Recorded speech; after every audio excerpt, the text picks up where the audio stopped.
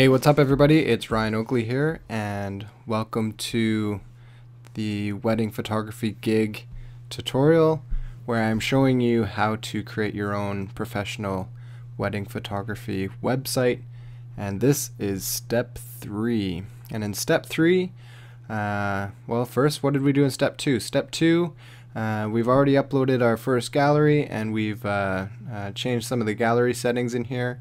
And now in step 3, we're going to go ahead and upload a few more client galleries to fill out our site. And I'm going to show you how we're going to quickly change the gallery settings for those 3 new galleries without having to go through each option in the gallery settings page. I'm going to show you how to do that, and I'm going to show you if you need to make a change on multiple galleries in the gallery settings. I'm going to show you how to quickly and easily do that as well. Alright, so let's get to it. So I'm going to go back into client, which is our category, and I'm going to go ahead and go, and you should do this too, let's upload a couple more galleries and fill this thing out. So hopefully you've got a couple more. I'm going to do the same, I'm going to create a new gallery because it knows I'm in the client category. I'm going to go ahead and go new gallery here. And what's my next name? My next name for my clients are Amy and David. So let's do Amy and David. So I'll just remind everybody how to do this, even though we did it already once. And then after I've done this, I'm going to press pause on the recording and then come back when my 3 new galleries are up. Okay, so I've just finished uploading my gallery, my last gallery here. And so I'm just going to go ahead and click into it.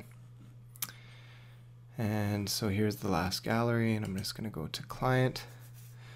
So here you can see the 4 galleries that I've uploaded. So by all means, pause this tutorial and go ahead and get a few galleries in there.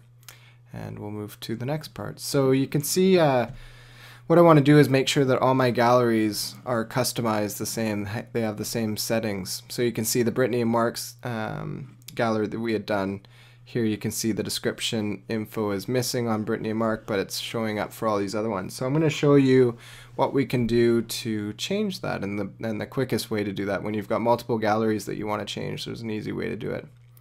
So I'm going to go ahead and just pick any gallery. I'm going to pick Sarah and Craig here. Okay, so now that I'm in the gallery settings for Sarah and Craig, what I can do is, because we had defined our quick settings in one of our first galleries there, I'm just going to go ahead and say, yeah, I want to do the quick settings, make all these settings below be the same as client gallery, and apply, and then I can apply quick settings to multiple galleries, which I'm going to go ahead and click that.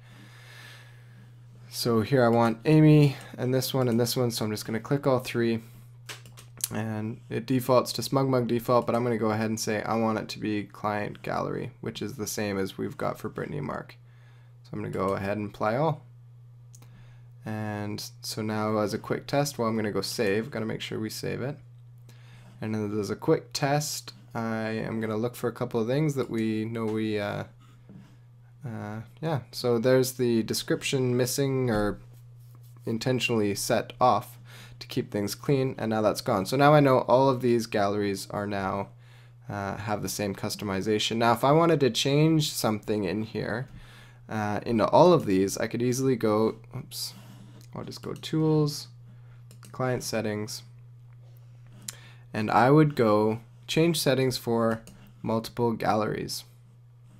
So this is where I could say, okay, by default it's got Sarah and Craig, but I also want, I could say all of my galleries and then remove them. So let me go, let's not do all of my galleries. Let's make sure we've got the certain ones, because as you get, as you grow your SmugMug account and get lots of galleries in here, you want to make sure you're just applying to the ones that that you want to. So last one, I think, Amy and David, there we go. So we got all 4 client galleries in here. Now if I just wanted to change one thing, say I said, you know, geography, all of a sudden I buy a GPS camera and I don't want the location information showing up anywhere, I can go geography, change that to no. When I hit save, it's going to apply to all of these galleries. So I'm going to go hit save.